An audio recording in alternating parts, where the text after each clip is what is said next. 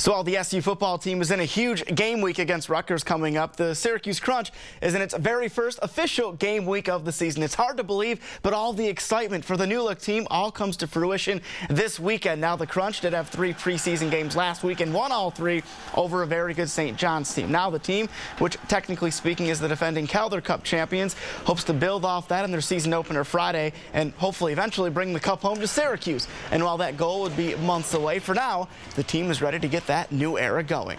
Yeah, I can't believe it. It just feels like last year just ended, but it's we got a pretty good group of guys, and I think the leadership group on this team has been really strong, and we've a lot of them back this year, and I think you know, if it's any indication what they did this weekend, like I said, this should be a pretty exciting year for us. Great preseason for our confidence and for the team in general.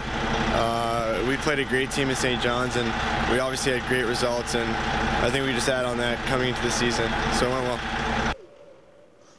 Now the season opener for the Crunch is Friday in Rochester, the home opener, which we all can't wait for, Saturday night against the Hershey Bears. That'll do it for sports. We'll be right back.